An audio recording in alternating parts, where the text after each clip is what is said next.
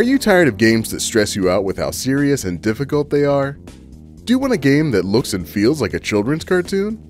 Well then put on your feety pajamas because it's time for Pikuniku. Take on the role of the beast as you are woken from your slumber by a ghost. Then you'll be well on your way to acclimating yourself with a moveset including the classics like jump, kick, and turn into a ball. Make your way into the village below your hibernation mountain to terrify the villagers.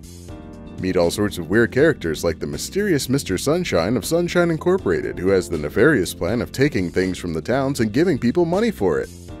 Jump and kick your way through the environments, completing puzzles that are just challenging enough to keep you motivated to continue playing. Encounter minigames that will have you saying, "Wow, that's definitely a minigame." Discover even strange or optional side missions that function as some of the most challenging parts of the game and still finish them within minutes of starting.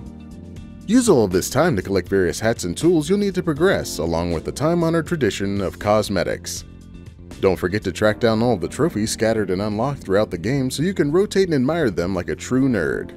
Then finish off the game in a few hours and wipe the non-existent sweat from your brow as you're tossed back into the now fully rescued world to do a few side quests and find all the stuff you missed.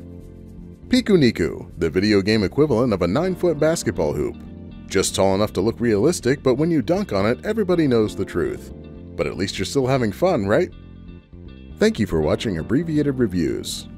I'd like to take a moment to remind everyone that I write reviews for more games than I make videos, so check those out too. I know that's not an exciting proposition, but trust me when I say they are adequate.